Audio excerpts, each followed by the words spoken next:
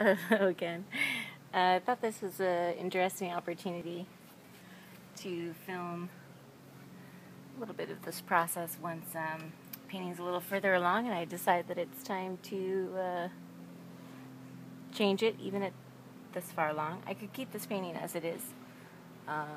There's something interesting about it, and I'm okay with that, but it was before, and I didn't film any of this, but this landscape, and it was upside down, and there's these trees, and it turned into this girl, and she's on the edge, and at the moment, that seemed very appropriate. Still sort of does. But I'm ready to move past this, even at this sort of completed, illustrated sort of way. I want to take that story a little further. So I'm going to be a little dramatic right now, and I'm going to start actually, since there's lots of layers in this, with a little turpentine on my rag. And I'm just going to kind of test out how permanent this paint is. So you can see I'm still getting a little bit up.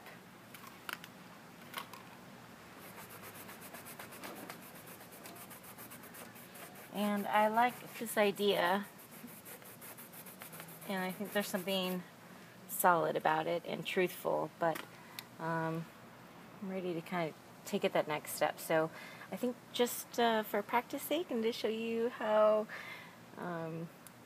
unprecious sometimes you need to be about things, I am going to start by what I call obliterating it.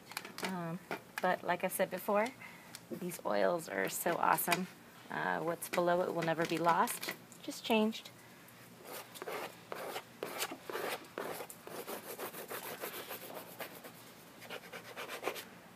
Only hurts for a second.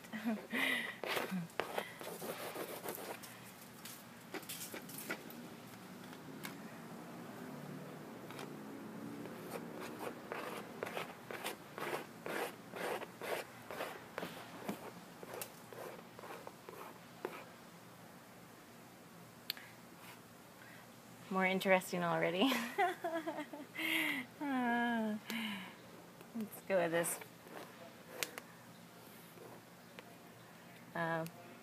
So, the figure hasn't gone anywhere, just sort of evolved a little bit, and I just love to see where my medium will take me. So, stop with that, and just let you know, give you some freedom to really take things where they need to go and keep changing with them, and know and trust the process that something at least more interesting will show up on the other end. So I'll continue this a little later today or tomorrow. We'll see what happens.